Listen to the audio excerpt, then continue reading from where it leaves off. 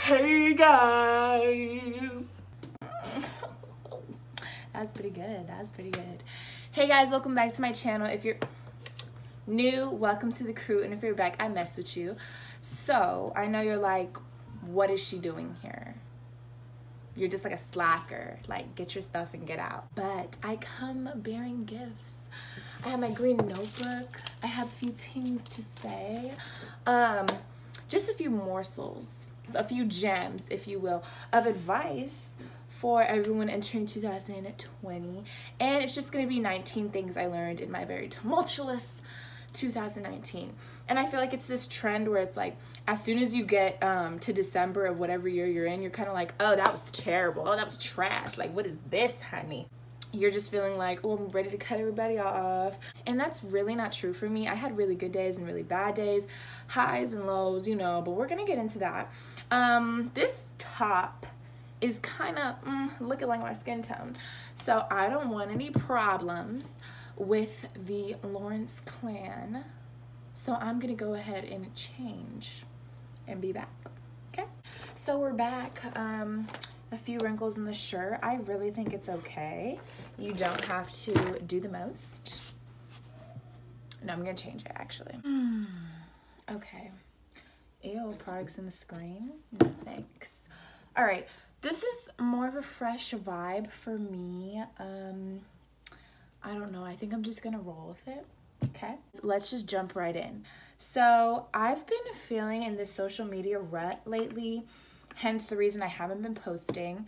I feel like my channel has been underperforming and it just went through this like major shift. And honestly, for someone who's like still a really small YouTuber, it was scary for me coming off of like this big growth spurt, I guess you could say. And then two, I just felt like I saw myself getting consumed in these numbers that control my life apparently, just like views or subscriber count, things like that. It was really scaring me to the point where on Thanksgiving break, I woke up Thanksgiving morning not thinking like, oh, like I get a day off from school, or oh, I get to spend time with my family because I was in Texas. But instead I woke up thinking, I have to post. People are gonna forget about me, and I've been slacking. I've been going ghost. Just almost as if that was the only thing that was important, which is not true. I would really say that this mist is great. Just got it today. No, all jokes aside, number one thing I learned in 2019 was to don't rush ahead trying to keep up with this like digital illusion other people have, this mirage of things on Instagram. It's not true. It's not real, because you trying to keep up with something that's unattainable could result in you missing out on your blessings. I think trying to do everything on my own and being on this continual grind to get it how I live and everything, it was really stunting my creative growth, and I just wasn't operating like at my highest potential, if that makes sense. So I had to take a minute and step back, and I was like, you know, I'm placing too much value on these views and how other people see me and how many people are seeing me than the lives I do impact in my actual content. And that's how you have to look at life. You almost have to think of it in terms of YouTube.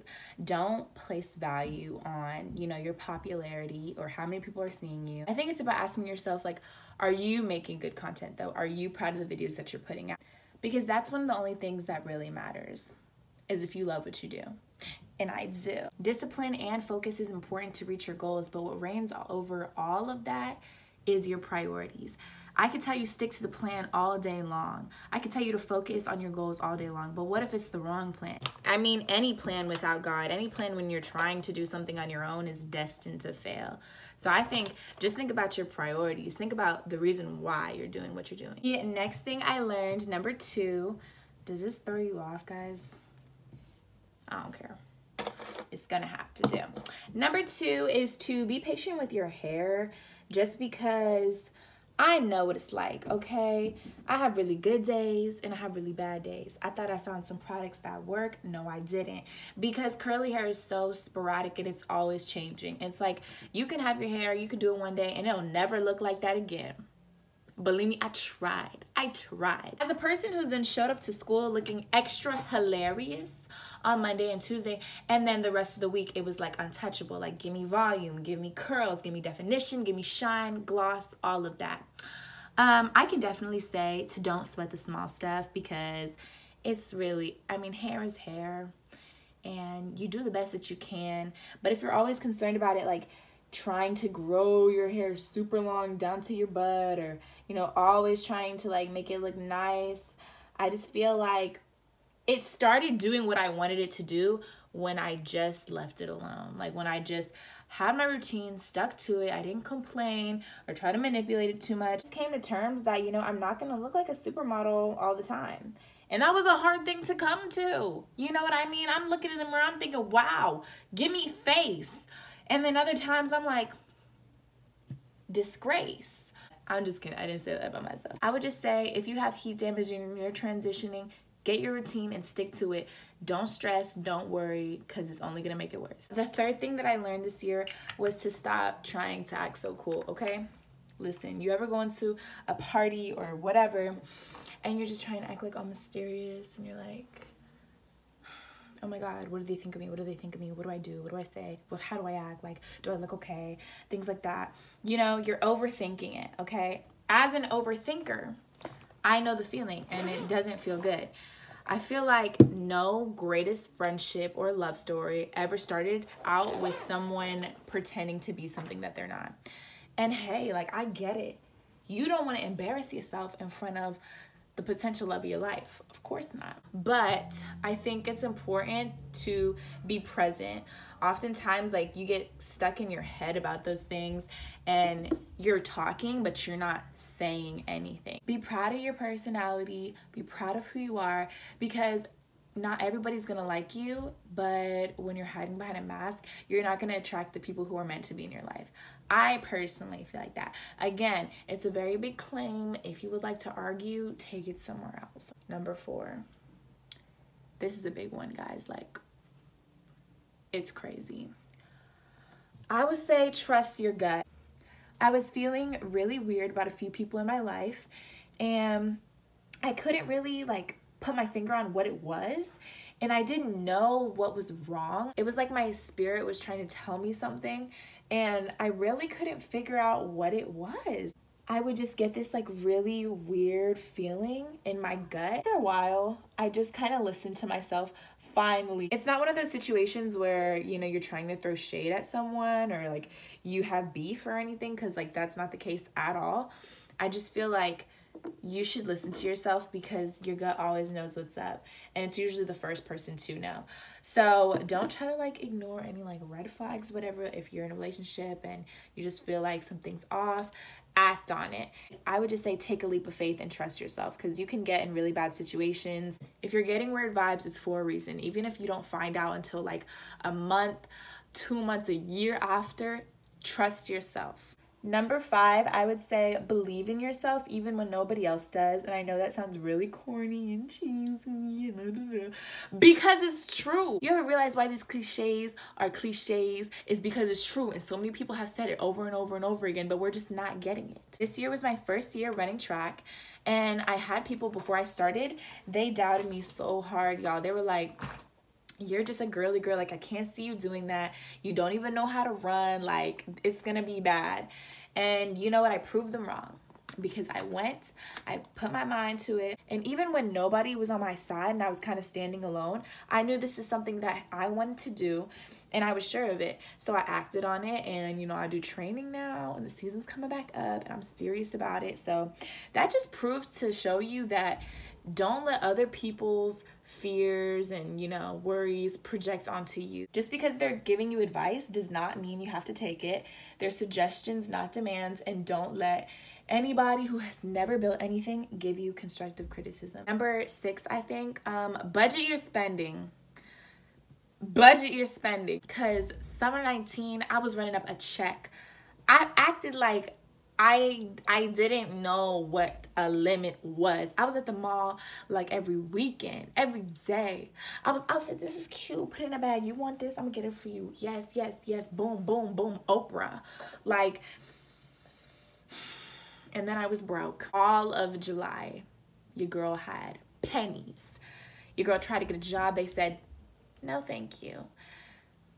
It was rough, you know what I mean? And I feel like from that time, I never wanted to be in that position again, even as a 16-year-old. So I really started to budget my money. And when I started making more and I went back to my regular job, I was just more careful about it. Now I know how to save. Shout out to my sister Ashley. But it's just something that's so slept on. People like to just spend and spend and spend because they don't want to have old things or they want to keep up appearances. But I honestly think if you can't buy it twice, you shouldn't buy it once. As soon as I saved up enough money for my camera, I knew not to purchase it yet because then I would have nothing again and be in that tight position that really sucks, trying to depend on other people. I like to be independent, and that means getting my own money and saving it. Number 7, I'm sorry y'all, I gotta focus. I gotta be very sparing with this because I don't want to look like a clown, you know. Blush, like, is a love-hate relationship because I love it, but I always put too much. See, I would say being single does not kill you. Well, let me rephrase. Being 100% single, not even a man in sight. Bird box. I can't see anything. I'm not flirting with anyone. I'm not talking to anyone. And it's been great. There's some times where I'm like, I'm kind of bored, or oh, like I kind of got a crush or something. But honestly, if you're not supposed to be talking to anyone right now, God is going to make that apparent in your relationship that you do try to take on your own. Because I feel like when you're just constantly trying to have somebody on your side so you don't feel lonely, or just having someone romantic because you don't want to be bored, it's just bound to not work out, you know? It's bound to like have a nasty ending.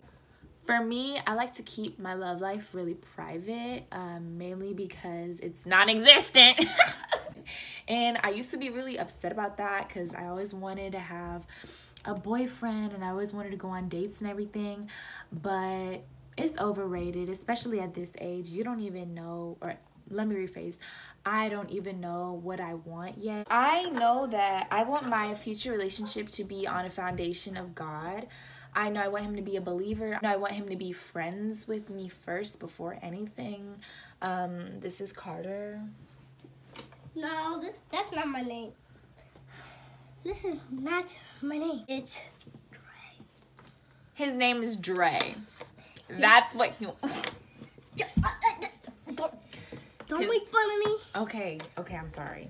His name is Dre, guys. He's a new vlogger in town. Actually... Say what's up, Dre. Say what's poppin'. What's poppin', yo? So I know it's going to take a while to, like, find someone who meets all my requirements, or at least some of them. I want to find someone who has potential and we can grow together. And I just don't foresee that happening in my near future. So I'm okay with that. And I don't want to run around with little boys who only fill my joy and happiness temporarily. That sounds really harsh, but that's just where I am. At a point in your life, you just get fed up with the cute little trinkets. I'm gonna call him a trinket, okay? I don't want that. So I will be by myself until I find a crown jewel. Number 8, I would just say you're allowed to change your mind. I feel like we all grow because we go through different things and experiences, and you shouldn't feel like you have to maintain the same personality or the same person that you were, just to make somebody else like comfortable or make you feel familiar or whatever. I just feel like we're holding ourselves back if we don't allow change into our lives. Number 10. Girl, wait. Number 9. Don't go back to what hurt you when the opportunity presents itself, because honestly, it's a test. It's a test to see if you really want what you asked God for. I know how it feels, okay? It's like, oh, you know, I found my way back to this, you know, this thing, this person, this whatever. We should totally be together. The universe is just telling me. Sometimes it's a trick. Sometimes you know better. And sometimes you just get tired of your own crap, that you stop putting up with it. Like me, I stopped putting up with the old Rachel, and I said, listen, you need to calm down. You need to know that if you're going to be complaining about something and then run right back to it, it's your fault. Number 10, I would say you really have everything you need for right now, this exact moment in your life. As a person who loves to shop, a person who loves to just elevate, I always want to be having something. That's like one of my weaknesses is, you know, I need this or I need this to do that. And I see that with a lot of people trying to start YouTube. They feel like they need like 4K camera and like a tripod and a backdrop and all that stuff. And it's great, but honestly, I feel like sometimes we make excuses for ourselves that way. And just know that you can make do with what you have and still feel great. You don't need to have a bunch of money to look good. Just go with the flow. Stop stressing about what you have and what other people have, because the only plate you should be looking at is your own. I had this problem so many times. I would go on YouTube and be like, oh, I wish I lived there, or I wish I had that. Like, I need to go shopping. And like, yeah, it's great to like get inspiration from other people, but don't think of yourself any less just because you don't have the same amount of material goods. Okay, we're about to be on to our hair. I know at the beginning of the video, you were like, this the best you got? No. But it's not, boo. I have Apogee, I have some Shea Moisture. I'm just ready to get it popping on you guys. So please stand by. Number 11, it's not really super motivational or inspiring. It's more of a truth for me. But I just learned that when things get really bad, it feels like everything gets bad. It feels like everything comes crashing down on you and it's multiple things hitting you at once that you can't handle. I know for me, I definitely felt that way towards the end of this year. Yeah, coming off like this amazing time in my YouTube channel and, you know, making new friends and just feeling like, okay, finally I like belong somewhere. Things just really kind of took a toll for the worst. Or no, you know what? I'm going to stop saying that. I'm going to say things took a toll for the necessary, because just some things had to happen. I had to like learn not to place so much value on views. And I think that's what God told me. I think he said, hey, boo, it's fun, but it's not everything. And you're going to learn today. So I did. That's what I did. I learned today. So I just ended up doing like the whole side in the bathroom because it's a lot of product going on. It looks great though, right?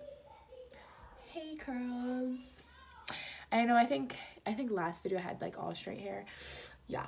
But anyways, what was I talking about? I was listening to a song, I forgot which one it was, but it was just talking about how the past is a story we tell ourselves, and I thought that was so true. So I made that number 12 because honestly, when we look back, we only see the good. We kind of have selective vision, or if you've heard of like selective hearing, it's when you only hear or see what you want. And I feel like when we live in the past to where, oh, I wish I really went to this school, or I really wish I went to do that, or stayed with this person, I just learned that it's not as good as you were thinking it would be.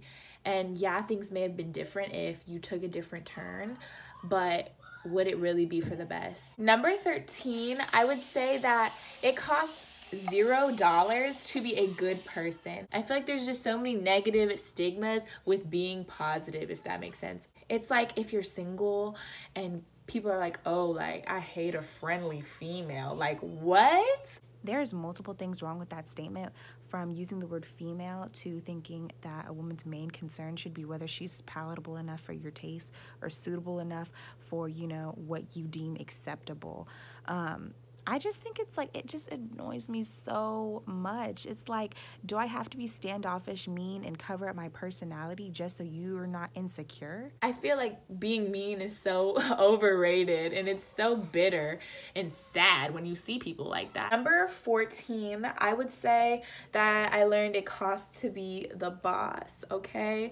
You're gonna have to make sacrifices to live out the dream, the life that you want. So it's hard, like when I have questions about, like, you know, I guess just YouTuber things, and I don't really know who I can ask. It's just hard to navigate what decisions I should make on my own. And I just want to put that out there that I'm not 100% on my own. My sister Ashley has been on my team since day one. Number 15, I would say you need community, but you need like the right type of community. You need people who want to go in the same direction as you're going, and just be equally yoked. So I've been feeling pretty lonely lately. I've just been asking God to like present people in my life like I can walk with and I can like talk about my faith with a lot, because it hasn't been easy. It's been a journey, but I genuinely feel like something's coming and I don't even know it yet. Like I just feel so positive. I'm really trying to like find the faith to keep going, because I know God, he sees my heart, he sees my intentions, and he hears my prayers. Number 16, I said judging people is ugly and being mean is overrated. I just touched on that, so I mean, just that's that. Why would you want to be in drama if you don't have to? I genuinely feel like people who are in like excessive amounts of drama for no reason, you know, I know sometimes things happen, okay, jealousy be happening, but for the most part, you're stuck in 6th grade and you need to get out. You need to go ahead and graduate. Just be patient with your hair. Be patient with the prayers God is in the process of answering. Be patient with yourself. You may not be able to do everything you want to do at the same time, and sometimes, you know, it's a process. I read this thing somewhere. I forgot where it was, but it stuck with me because I remember it was a long time ago. I heard that it takes 6 months to build a Rolls Royce and it takes 72 hours to build a Toyota. So I don't know about you, but I'm not really pickup truck vibes. You know, I scream Lux. So I'm fine with taking my time. So this year I really learned that it's okay to take your time and it's okay to do things differently from other people. Just because you're not on the same exact track as someone, it doesn't mean you're behind. Number 19, I think this is number 19. Is this number 19? I would say is to keep God in your presence. It's really easy when things are, you know, really popping off, you crazy, you getting all A's, you have nothing to worry about, your love life is perfect, track life, playing football, your sport, you know, you're amazing, the coaches are watching you, getting recruited, your hair is growing, you know, your body looking great, skin is looking great, channel looking great. You know, it's easy to get wrapped up in these things and like you forget about the person who gave it all to you. I would say to continue to stay in God's presence because, you know, he's your commander in chief. You need your daily briefing.